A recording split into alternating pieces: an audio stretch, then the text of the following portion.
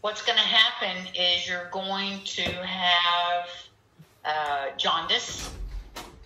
Your bilirubins are going to be high.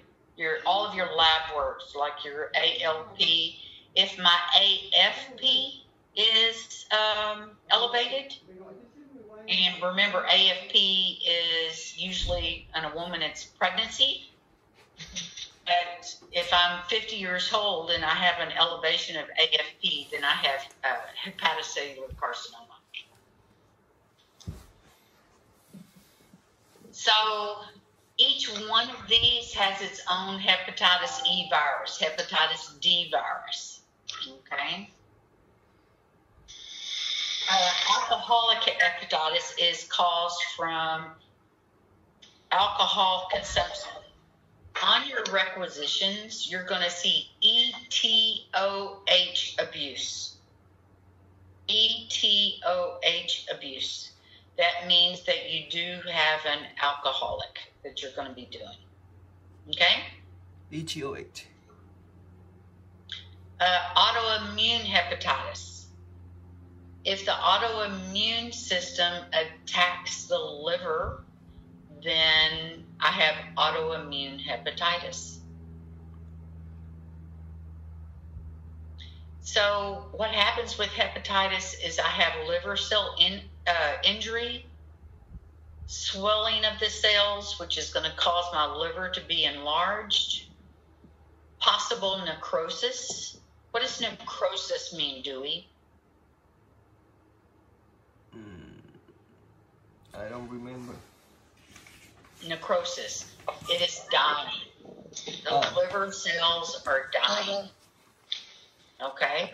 But if you eat better, and you take care of yourself and take your medicine the way that you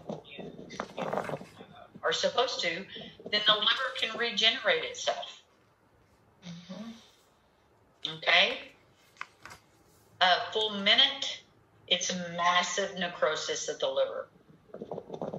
The liver decreases in size. It could be sudden. It could be severe, leading to shock, coma, and death, depending upon the stages of the liver disease. So the role of sonography in all of this is we're going to evaluate the parenchymal changes. Parenchymal changes meaning the borders up. We're going to make sure that we look at the capsule. The capsule will become kind of wavy. At first, with hepatitis, you're going to have an enlarged liver. The longer that you have an enlarged liver, the less that it's working, the more cells that are dying. I develop jaundice. My liver becomes very stiff, and eventually those cells are going to die. So in the acute phase, as the cells are trying to fight off the hepatitis, it's going to get hypoechoic, but it's going to be very large due to the inflammation. And inflammation in sonography is hypoechoic. The portal veins are going to be very hyperechoic, giving it the starry sky sign. Oh, it's starry because sky. of the fluid inside the liver. Do what, Dewey? You put starry star, so that's why starry sky. Oh, starry star. Okay. Yeah, so I'll need to fix that one. So it's a starry sky. So, and that is called that because the liver is enlarged. It's adenomous. That's how you describe it, is adenomous. It looks fluffy. Okay, it's going to be hypoechoic, and the portal veins are going to be very, very visual. Okay? With hepatitis, the gallbladder wall will be thick, and a thick gallbladder wall is greater than 3 millimeters.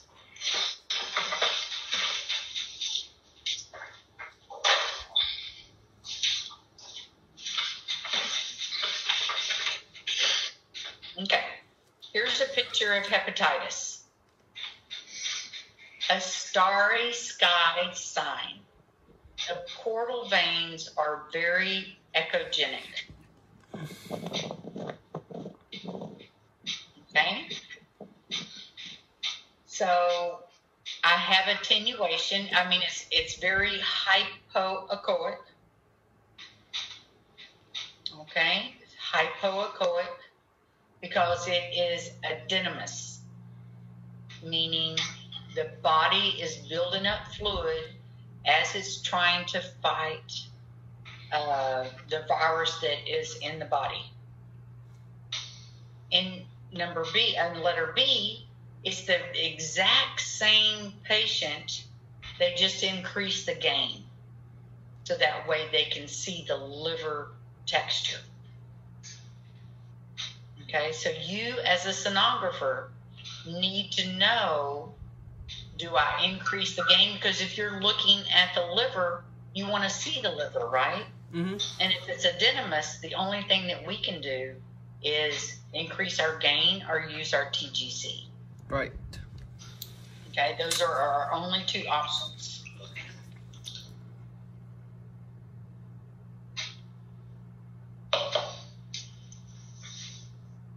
So here is a transverse patient that has acute hepatitis. And you can see that the vessels are creating linear bands that extend all the way out through the periphery of the liver. This is another way that we can demonstrate acute hepatitis. Now, Shepherd, would you say that's also cirrhosis, or is that something different? Cirrhosis is completely different. Oh, okay. Okay, cirrhosis is completely different. Okay, if I had cirrhosis, here's the capsule of the liver. And see how the capsule is nice and thin? Mm-hmm. If that capsule was undulated, then I have cirrhosis. I can also use a linear probe to be able to look at this area. What is one thing abnormal on this image that I'm going to be very careful about turning in is this hyperechoic mass right there. The doctor's going to ask, so you have to get used to looking at the whole picture. Okay? You can move your transducer this way or do a heel toe towards the right side to get rid of this image right here, because you don't want to turn this in until you know what it is.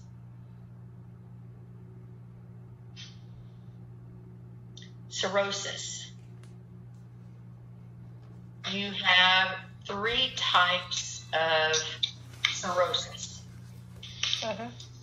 You have alcoholic fatty liver, alcoholic hepatitis, and cirrhosis. What happens is the liver architecture has been compromised, and it's going to be changing. The liver cells are dying, and that is called necrosis. So the septa will develop between the lobules. The cells will degenerate, but they can regenerate themselves.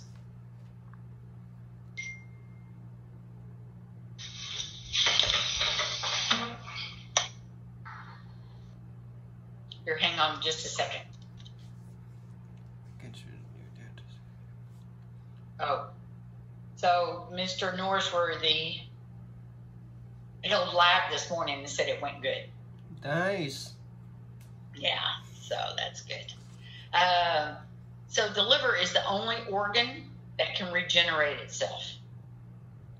The hostile tissue, the tissue that has already died, can be removed if they feel like it's needed.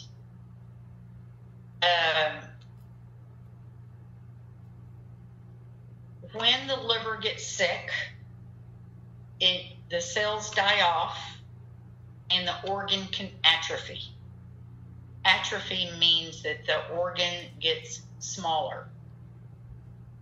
It's going to be hard for us to see the portal system. It's going to be hyperechoic.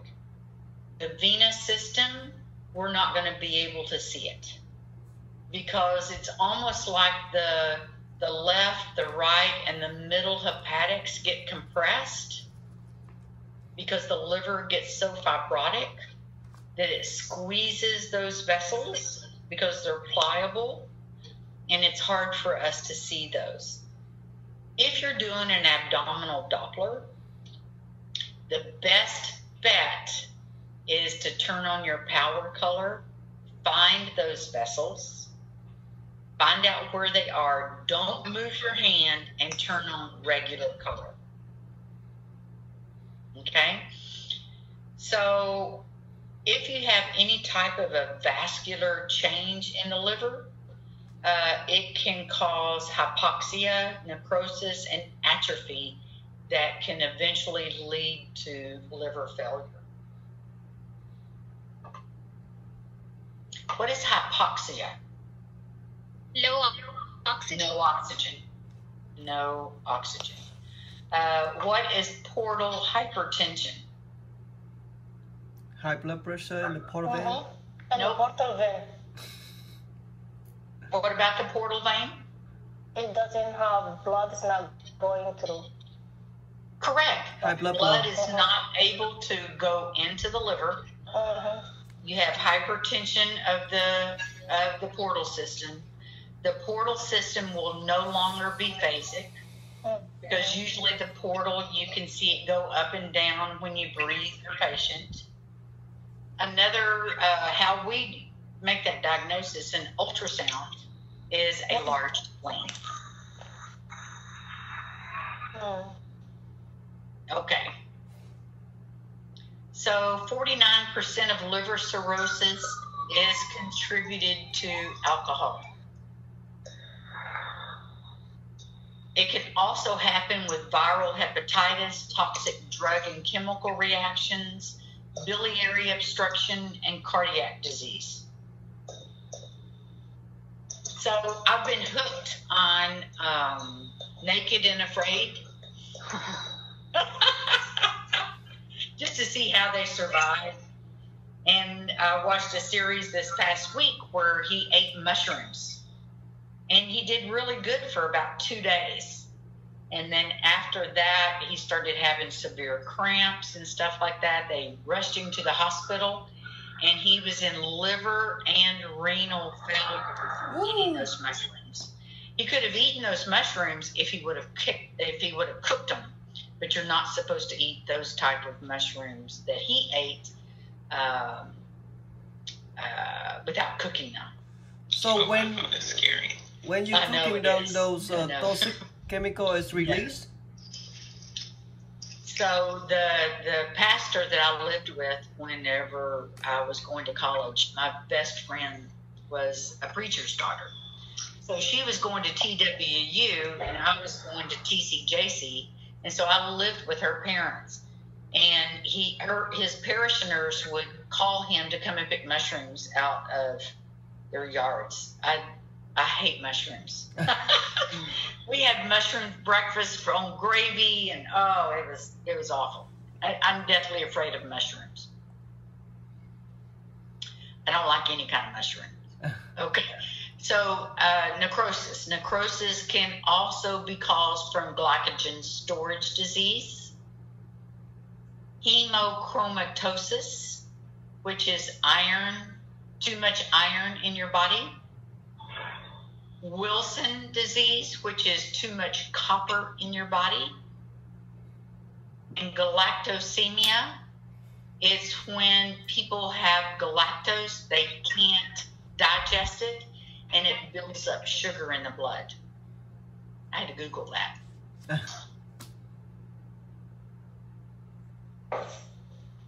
So cirrhosis can take up 4 kinds. The 4 kinds are alcoholic, biliary, post-necrotic, and metabolic. Linnaeus is where it has a nodular appearance on the liver surface, and we have starry skies, and it looks fatty. So your LFTs will be abnormal. Your liver function test will be abnormal. Okay? So will be your AST, your ALT. Your ALP could be elevated if you have HCC, and your serum albumin. Does anybody remember what albumin does? It's a protein. It's a what? It's the protein in the blood. Yeah, it's a carrier. Yeah. It carries what the liver needs for the rest of the body and carries it through the bloodstream to where it needs to go.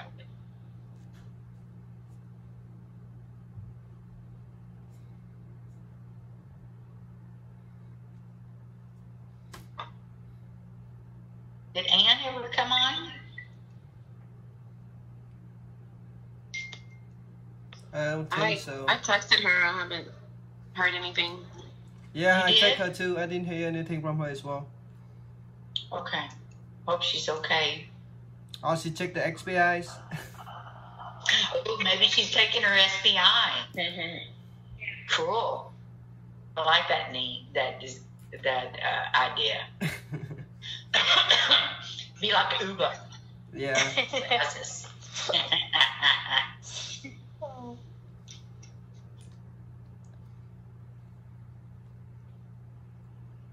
Okay. So cirrhosis, you'll have liver atrophy, especially the right lobe. The caudate lobe will be hypertrophy, meaning it will be large. The surface will be nodular, so the capsule will be undulated. The echo texture will be hypo to hyper-echoic. We'll have a hard time seeing the intrahepatic vascularities. More than likely, we're going to see portal hypertension. Portal hypertension. The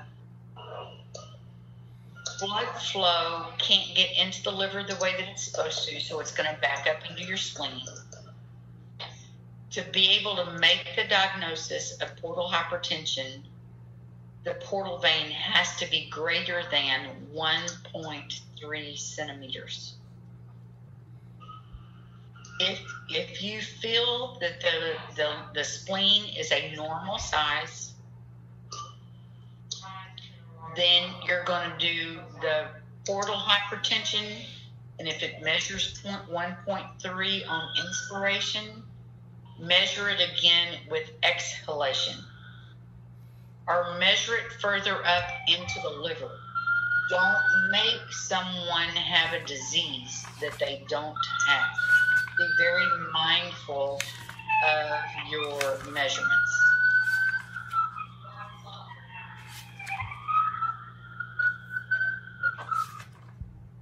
Okay, secondary findings, you'll have portal hypertension, splenomegaly, you'll have varices. Varices are veins that are enlarged or swollen. Collaterals is what God does for us, and when He makes the blood flow get into the organs a different way. Also, the patient will normally have ascites. Ascites is too much fluid inside the peritoneum. You'll have recanalization of the para-umbilical vein off of the left portal vein. What is the para-umbilical vein? Y'all remember seeing that? Has anybody seen that? Recanalization of the para-umbilical vein. So inside the falciform ligament separates the left lobe of the liver into medial and lateral. Oh. Inside the falciform ligament, we have the ligamentum teres. That is the para-umbilical vein that can recanalize. You're going to see blood traveling superior to the diaphragm. It's going to arch down underneath the surface of the abdomen, and you're going to follow that vascular blood flow all the way to the belly button. Okay? Esophageal varices. Patricia, I'm sure that you have seen this many times. Okay. People will come in with a GI bleed. Mm-hmm. It is the nastiest thing and the smelliest thing that we ever have to deal with almost in radiology. Because they always order a stat abdomen. And it is nasty. So what happens, you'll see this in alcoholics also, where they'll have a GI bleed. The veins around the esophagus get very enlarged due to the obstructed blood flow through the portal vein.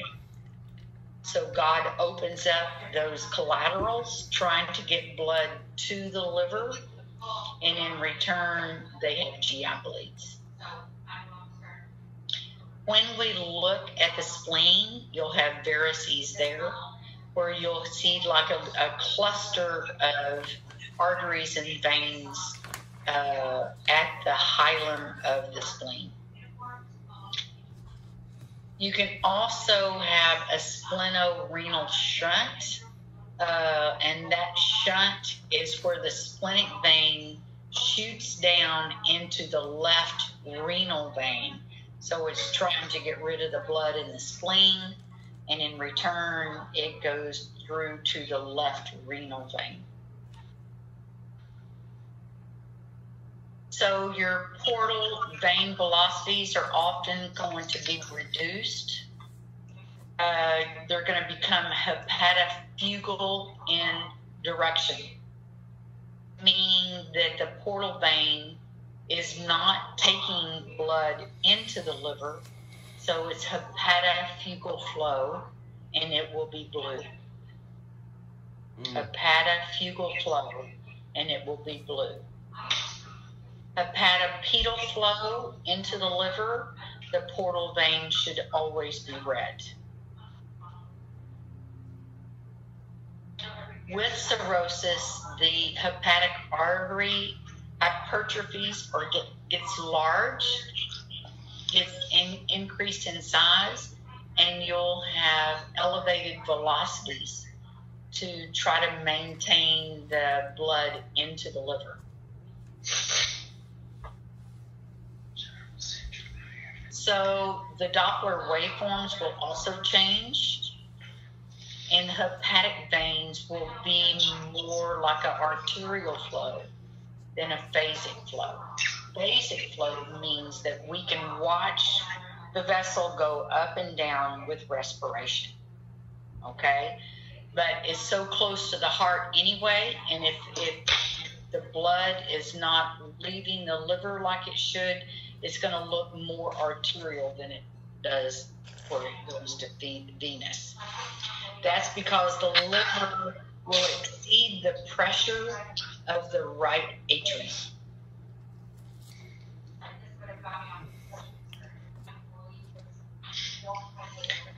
I won't ask you any of this. This is just showing you how, if the liver is not working, the different channels that are collaterals that can build up in the system with portal hypertension. Okay. So here I have hepatocellular carcinoma. I have a cirrhotic liver. It's increased in echogenicity. I have a starry sky, and I can see the falciform ligament. What is inside the falciform ligament? The ligamentum teres? The ligamentum teres. Very true. So if I do not have, that can recanalize, and because it was part of fetal circulation, I can follow that ligamentum teres all the way down to the belly button. So this person has ascites. It has a capsule that is very nodular. See how it's not smooth? Mm-hmm.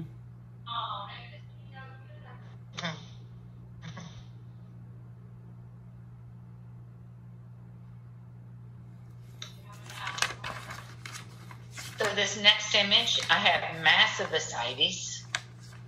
Ooh. I have cirrhosis for sure. I don't see any of the vessels. I see a few bright echoes. That would be the portal system. I don't see the hepatic system at all. The liver is decreased in size. That is definitely cirrhosis. Mm. So, Mr. Frank, Yes. cirrhosis comes with ascites.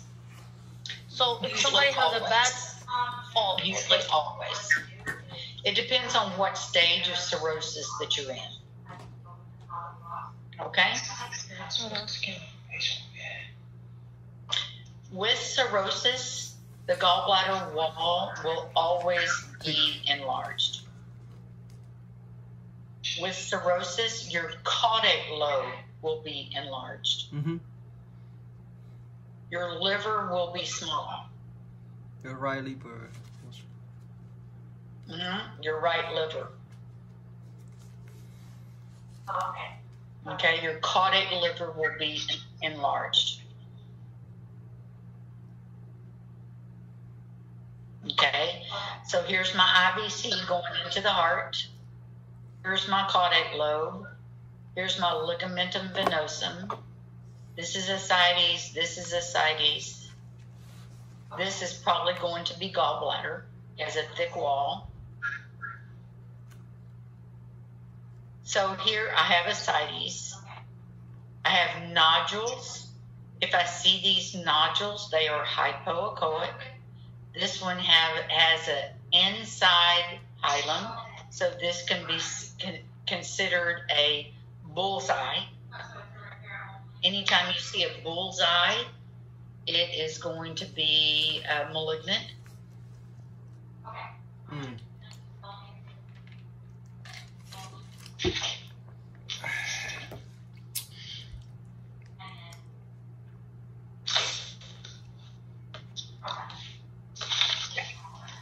So here I have elevated AFP. If I have an elevated AFP, I always have to consider it is an HCC, hepatocellular carcinoma. So this person has an HCC, A and B, has a cirrhotic liver. They did a biopsy. Biopsies you're going to see whenever you go into interventional radiography. They do those with ultrasound guidance.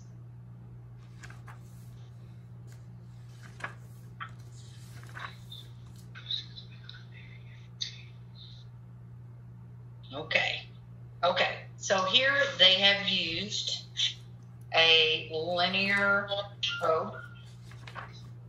Okay, a linear probe, like what you would use for a thyroid, but you're probably a 12, depending on your patient's size, might not penetrate the fat.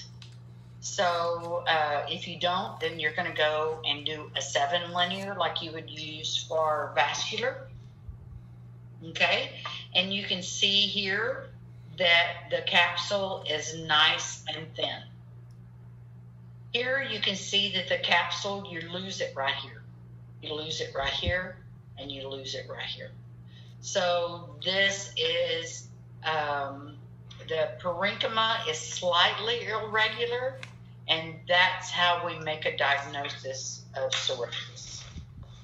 Okay? You're only as good as you can run your machine. You'll see sonographers that routinely do this image. Okay? You'll routinely see sonographers use this image. This one is very, very noticeable. So again, you're using a linear probe. You have ascites, and look how nodular the capsule is. Okay? The liver texture is heterogeneous, but the capsule is nodular. The patient has cirrhosis.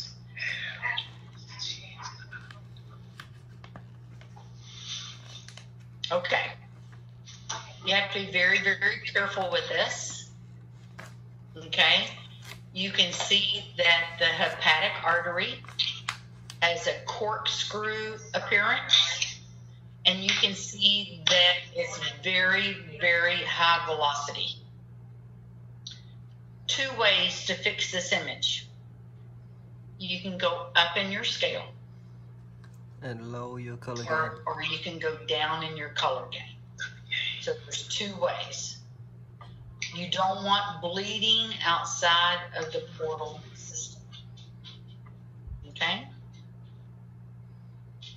So you've got to be very careful that you don't turn it down too low, because you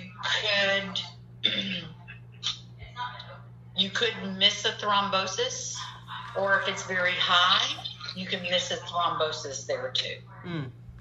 Okay? So what happens is, if I change my depth, then that's going to change my PRF, right? Mm-hmm. If I change my scale to go higher, the color's going to be less sensitive. And then you can maneuver that through just your color gain.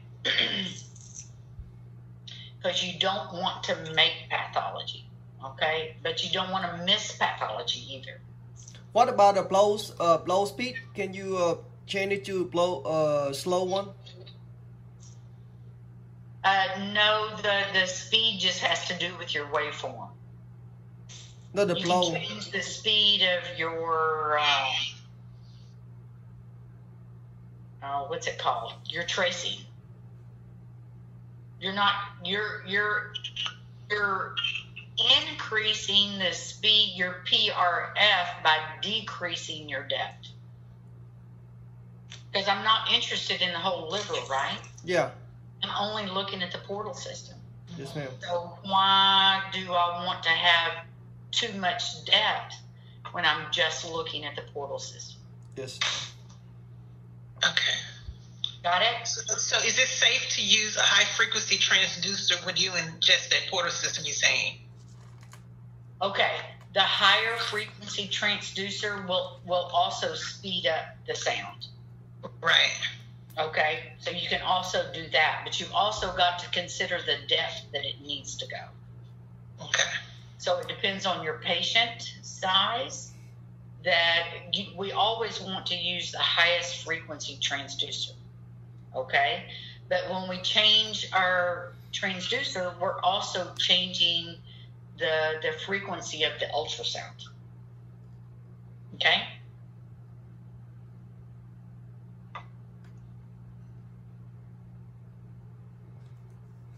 Okay, let me go back.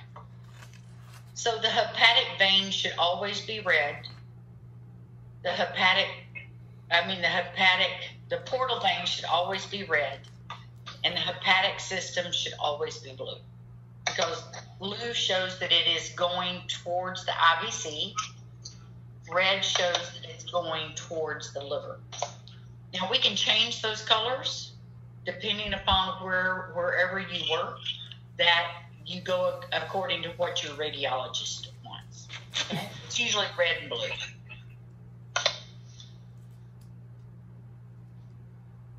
Okay. here, I'm showing that the portal vein is blue. So if it's blue, I have hepatofugal flow. Mm-hmm. I'm going to change my direction. I'm going to go more coronal on the patient because I might be too close on top of it. So I'm going to go coronal, so I'm shooting down into the vessel. If it's still blue, I'm going to do a Doppler flow, and it should be below the baseline. Okay. If it's blue, it's hepatofugal. If it's red, it's hepatopedal. It was hepatofugal. I did a Doppler signal, and it's below the baseline. So I have confirmed that I have portal hypertension. The liver is too fibrotic to take in any more blood. Did someone ask the question? So that means the liver is not receiving a blood, right? Correct. So if it's not receiving the blood, where is it going? About the liver? Away from the, To the spleen. It's going back to the spleen. Okay? And in return, I'm going to be building up varices at the spleen. I'm going to be, it's going to open collaterals. I'm going to have esophageal varices because God is still trying to get blood into that liver that's too sick to take the blood. So is the spleen acting like the liver in this case? It's like no. No, it just gets super, super big. So it's not like compensating. Once it can't hold any more blood, then it starts building up varices.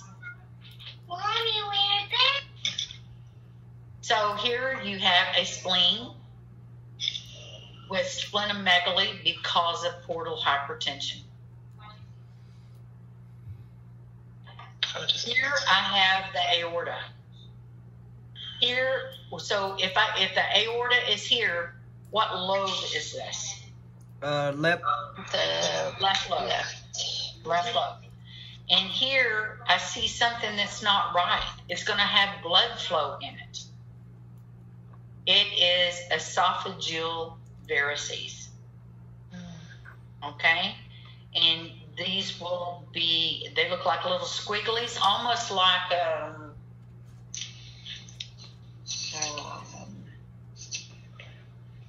varicocele when you're doing a scrotum. Just a bag of squigglies. That's exactly what it's going to look like. It will fill up with color. This patient has portal hypertension. Oh. So, Ms. Shepherd, Yes. portal hypertension is a result of liver cirrhosis disease? Correct. One of the reasons, yes. Okay.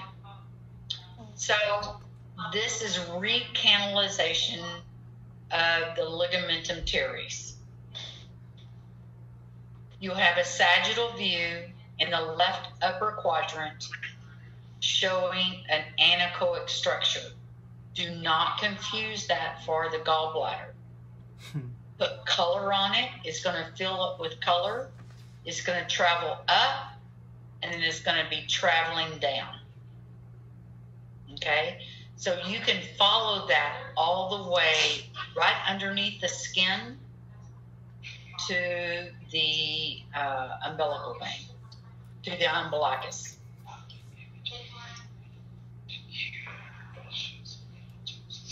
So this is just an explanation of the recanalized umbilical vein. It is a remnant of the umbilical vein. It's inside the falciform ligament. It's also called the round ligament. The ligamentum teres is also called the ligamentum teres, the ligamentum teres hepatis, and round ligament.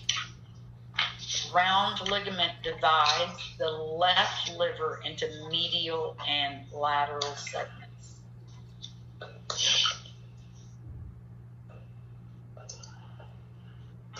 So here is cirrhosis, and this is exactly what it looks like.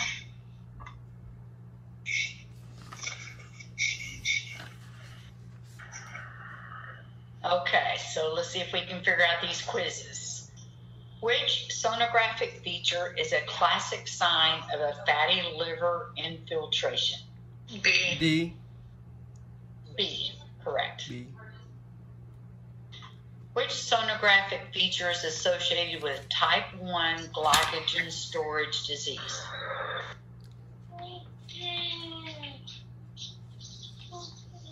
A. What? A. A.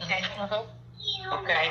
What is the name of type 1? Von Gierke? Yeah, Von Von Gurgles. Yeah. Is that how you say that? I don't know if that's how you pronounce it or not, but I like saying it that way. Reminds me of gargling. Which sign describes the sonographic finding when the portal vein wall appears more hyperechoic against a hypoechoic background of an adenomous liver? C. Starry. Correct. C. Starry star. Okay. Okay. What is a double bubble?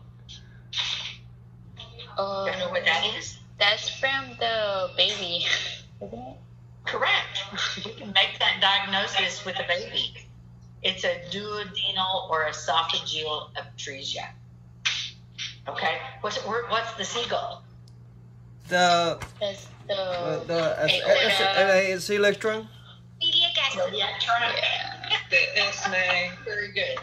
Okay. So if I have a hypoechoic adenomous liver, is it acute or chronic inflammation? Acute. Acute. If it's acute, it's hypoechoic. If it's chronic, it's hyperechoic. Oh. Okay. What could cause portal venous blood to bypass the liver? To bypass the. See? D. What? Large volume of ascites fluid. Nope. A. Nope. C. Nope. B. Of course, it says collateral shunts. B. So the portal blood cannot get into the liver. God's going to open up collateral pathways. Okay, so this is your answer here, collateral pathways. That's what I'm trying to find the collateral. Okay, and that's it. So tomorrow, if you can read that part of your book, I don't have my book with me.